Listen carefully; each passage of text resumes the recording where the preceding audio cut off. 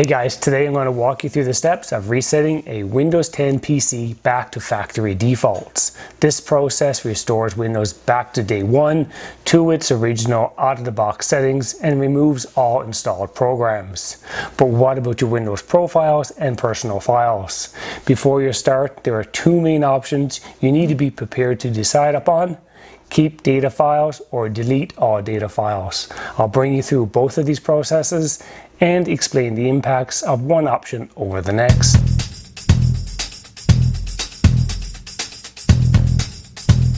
Kicking off the restore process is quite simple.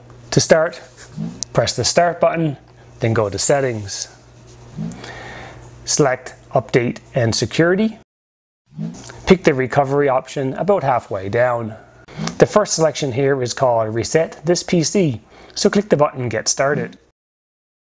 Now we're at the big decision point. Do I keep my files or remove everything? Let's talk about the first option. This one is great if you're having software issues like window update failures, operating system or window crashes, or complex errors that you just can't figure out.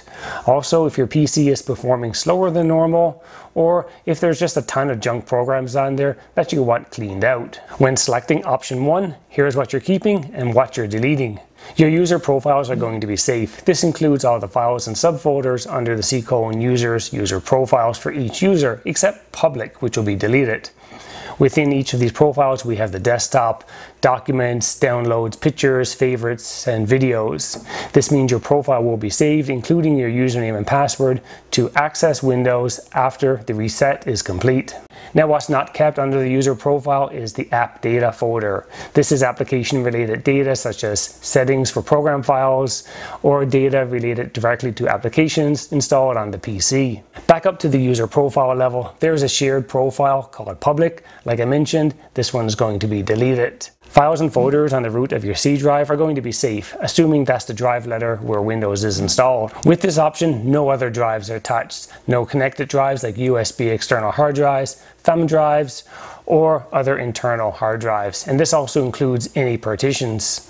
What's not kept though are mappings to network drives. They're dropped. The network drives aren't touched, just access to those drives will be dropped. Since all the programs on the C drive are going to be deleted, this will include everything under program files x86, program data, and Windows. They're all going to be deleted and replaced with the factory default files.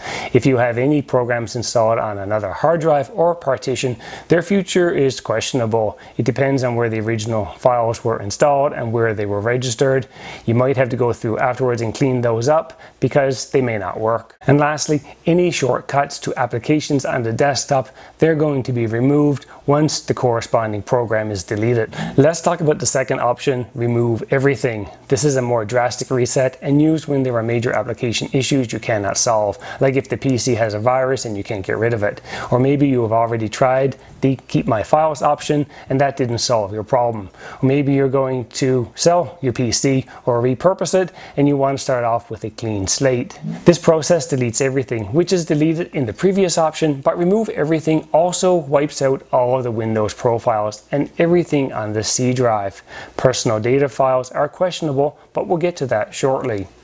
I'll be using this PC as a dedicated security camera network video recorder, running a security camera management tool called Blue Iris. I want a brand new machine with a fresh install and nothing to impact its performance. And by the way, none of these processes will impact your computer's BIOS, like the firmware, boot sequence, or any RAID setup that you may have. Before proceeding with any factory reset, I strongly recommend a backup of all critical files, including data files, application setting files, or any application license keys that you may have, because once you reinstall these applications, you're going to be looking for those license keys.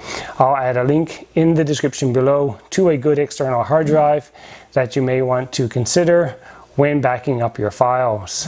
I also add a link to a 500 gigabyte SSD, which I've installed on this machine. It's super reliable and incredibly fast, and it should make this process less than 20 minutes. Let's burn through the process of restoring this PC with option 1, keep my files. We'll run through the second one, remove everything, here shortly. Looking at the My Documents folder here, I have 3 files, one for Word, another for Excel, and another for PowerPoint. These files won't be deleted, but their associated programs will. These network drives here will get dismounted as expected, and in the pictures folder I have 5 cat pics which will be saved. My desktop on the left hand side should be pretty much wiped out here because the associated programs are all going to be uninstalled. On my C drive root, all of these files and folders you see here, they should be saved. Okay, so let's start over from scratch. Click on the start button, go to settings, select update and security, and pick the recovery option about halfway down. On top we have the reset this PC. Let's get started. So we have keep my files. I'm going to click that. This is a notice telling you that Windows is going back to default. Files in the locations that we discussed earlier will be saved and apps and programs will be wiped. There's a link here showing you which programs are going to be removed. There are quite a few, so make sure you have backups or are prepared to lose these. Click reset to proceed. And now we're going to fast forward through this.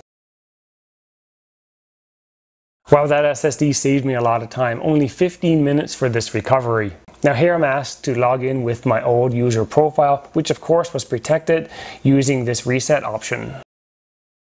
A few of the icons on the desktop are saved since their associated apps were not deleted or are part of Windows, like Remote Desktop. In the upper left there is a removed apps icon, and that will contain a list of the programs which were removed. Let's jump in and check out my files. In the downloads folder, these are safe. Same with the documents, but as you can see here, the icons indicating the associated program to these files has changed because Office is uninstalled. And we have the pictures which were all saved.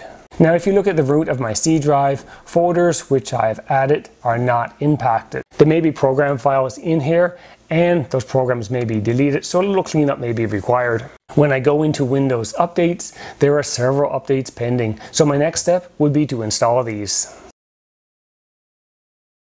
So next we're going to check out that second option where we restore the system but select remove everything. So same steps as before to get to this point.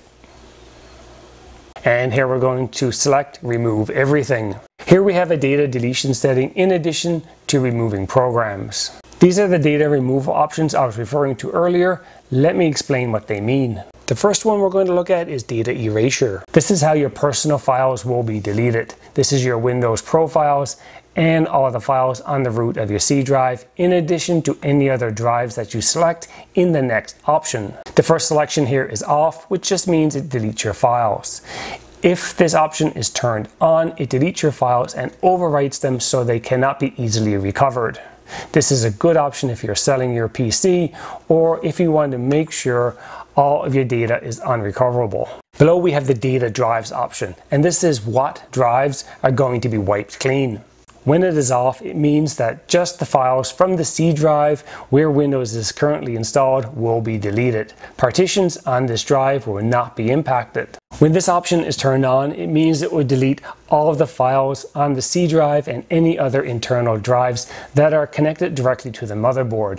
This also includes any files or folders on partitions on these drives. The partitions themselves won't be removed, but the files and folders on them will.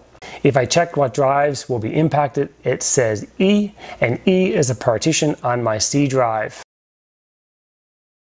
Any connected USB flash drives or external hard drives will not be impacted if you select this option. Next, we're going to confirm the settings and now confirm what will be reset and kick off the process. And we're going to fast forward here again. Wow, that only took 10.5 minutes to do a full Windows install to get it set up from scratch. That's a pretty impressive SSD. So let me fast forward through this Windows setup. All of the icons on my desktop are gone as expected, and that includes all documents and pictures, so those folders will be empty. When I open up Windows Explorer, I see lots of extra hard drive space, which is just what I wanted. The root of my C drive is also cleared up, and we're back to factory defaults with all my old applications and junk data removed. Alright guys, that covers all of the options for resetting your Windows 10 PC back to factory defaults. For me, my next step is to set up this machine as a dedicated network video recorder for my security cameras, but that's in an upcoming video. I hope that you found this information helpful in understanding the restore options and how they impact what data is saved and what's deleted. Again, the links for the drives are in the description below. Please like and subscribe for more home tech projects. Thanks for watching.